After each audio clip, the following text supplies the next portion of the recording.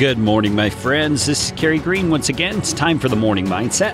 I hope you're ready to get your mind right, to get yourself aligned with the things of God. That is what the Morning Mindset is here to help you do. I want you to stop for just a moment.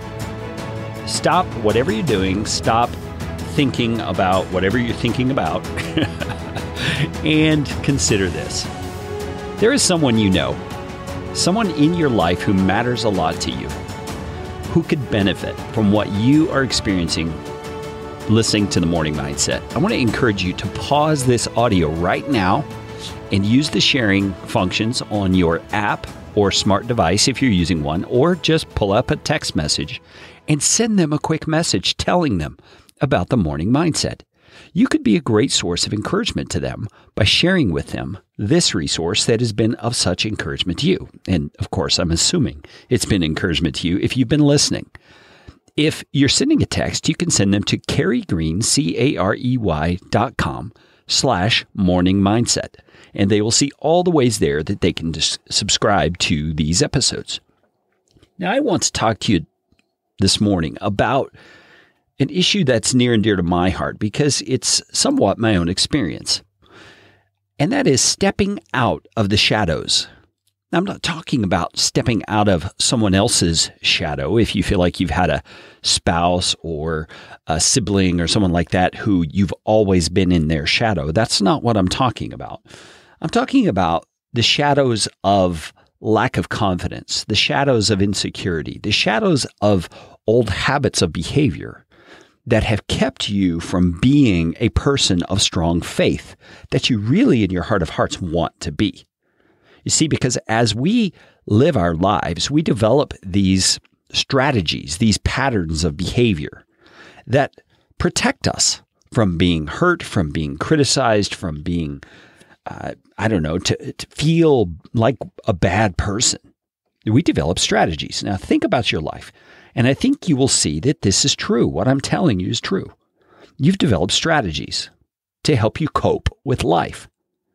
And I believe that as believers in Jesus Christ, because Jesus has placed his very essence, his very life into us as our strength for living, we as believers are called to step out of those shadows. See, I'm using the shadows to represent those old habits, those ways of living, ways of thinking that are designed to keep us safe and get our own needs met.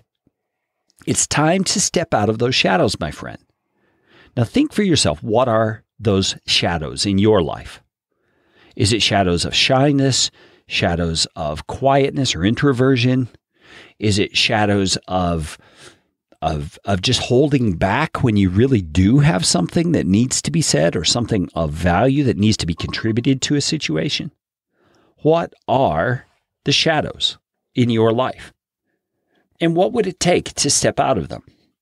Well, I believe one of the first things it's going to take is a strong belief, a strong sense of confidence that yes, indeed, Jesus Christ does live in you. He is your life. He is your power for living. He is your life. Can you bring yourself to believe that? The Bible says it's true. We've been focusing mainly on Galatians 2:20. I have been crucified with Christ, and it is no longer I who live, but Christ who lives in me. My friends, it's time to step out of the shadows. It's time for us to stop living those insecure, frail, feeble little lives that we've been living and to step into a place of confidence where we trust Jesus Christ to be who he says he is in our lives so that he can live in us and through us and for us. This is the day. Would you draw a line in the sand? Would you put a flag in the ground and say, this is the day I'm going to quit living in the shadows? Tomorrow, I want to talk to you about where your value comes from. We all talk about personal value, about self-esteem, those kinds of things. Let's talk about it tomorrow morning and consider what really gives us our value as believers in Jesus Christ. My friends, go tackle the day and step out of the shadows. I'll talk to you again tomorrow on The Morning Mindset.